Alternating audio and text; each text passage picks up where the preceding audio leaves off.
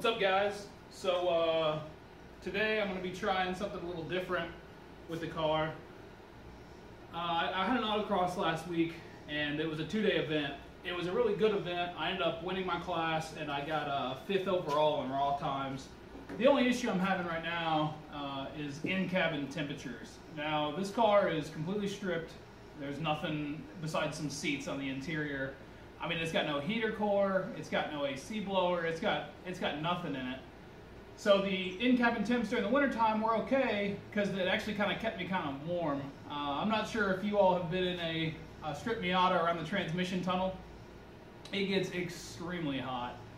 So what I'm going to do today is I'm going to make my own shift boot out of some leather I picked up. There's a local leather distributor we have here called Tandy Leather. I think they might be a chain, you might have it in your city. And you can pick up the little packets of leather. They're cheap. I think I paid like $4 for this stuff. And it'll be more than enough that I need to actually build this shift boot. I've never done anything out of leather before. You know, I've worked with some, like a little bit of woodworking, quite a bit of like metal patch and, you know, just some light metal work. So I'm kind of excited about getting this going. It kind of fits with the theme of the car as far as it being like a complete DIY setup. I mean, I've DIY'd everything that I can on this thing and bought parts that other people have like made DIY. Like I've got some cylindrical ball joints or bearings, I guess, in the rear knuckles that someone had made on Miata Turbo. They're pretty cool. They're just, I don't have a lathe, so I can't do that stuff. But what I plan to do with this is I've got some brass rivets that I picked up also. I think all this cost me like $12. Over there it was like, this is way more rivets than I'll need. So I might just put a bunch in to look kind of cool. And then I bought a little brass punch, or well, it's a punch but made for these brass rivets. And hopefully it keeps in-cabin temperatures a little bit further down, at least the hot air from blowing up out of there right where I shift, you know, around the transmission tunnel. Later on I'll probably do some sort of like a adhesive heat-resistant pad along the tunnel, so that way my leg stops getting singed whenever I'm kind of supporting myself. Although my Kirky keeps me in place pretty well, but sometimes I brush up against it and it hurts pretty bad. So we'll see how this goes. Alright, so what I'm going to try first is just using some tape. Getting this thing... No, actually, maybe I should think about how I'm going to mount this thing in. Maybe I should put it... I probably should put it up underneath this, so that way it retains some form of seal where the air won't seep or just blow up into it, I guess, and balloon it out. I'm not really sure how strong this leather is. It seems alright. How much room have I got? Seems like pretty good room. I'll have to do something with my wideband. Yeah, let's give that a shot.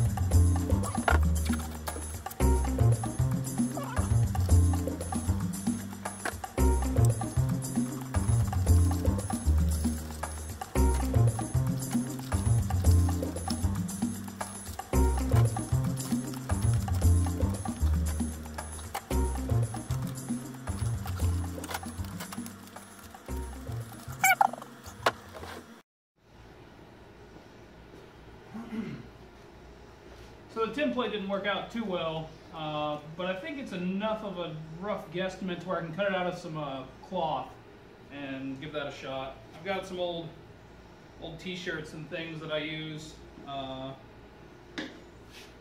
just for like this consumable material pretty much.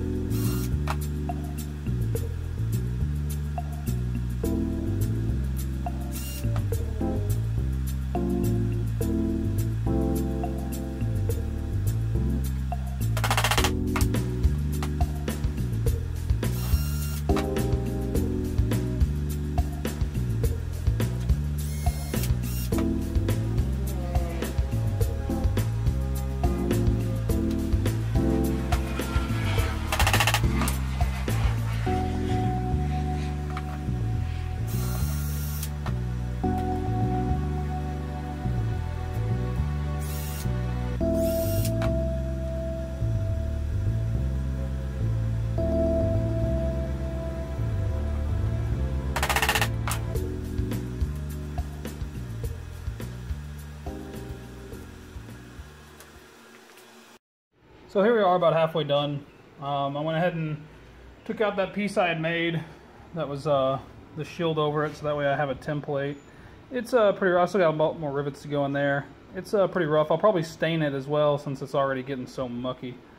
I've got some wood stain. I'm not really sure if that's going to work or not, but we're going to give that a shot because I've really got nothing to lose here. But other than that, it hopefully turned out pretty well. It seems to fit pretty good, and it'll keep the heat off me. Hopefully when it wears in a bit. This is pretty thick leather for this sort of application, I feel. I've got a Subaru, and looking in there, I went and looked at that shift boot a minute ago, and it's pretty thin compared to this stuff. So hopefully I just wear it real hard, and it turns out pretty well. Yep.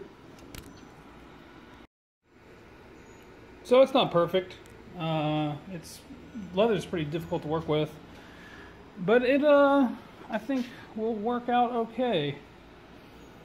I think I'm gonna either pop rivet, or I'm gonna try maybe using some of these brass rivets that I got and see how it looks when I put them on there to actually hold the boot into place. But overall, I'm content with it.